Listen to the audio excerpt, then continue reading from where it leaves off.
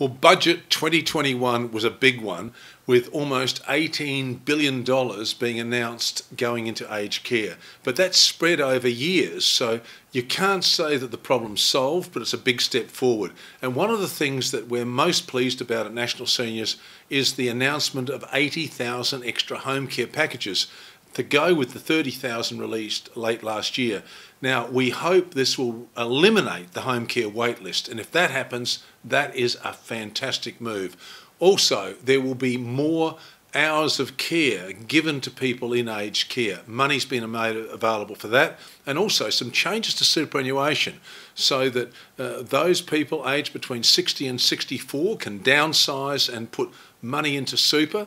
That scheme was announced a couple of years ago, but it's now been made available to that younger cohort.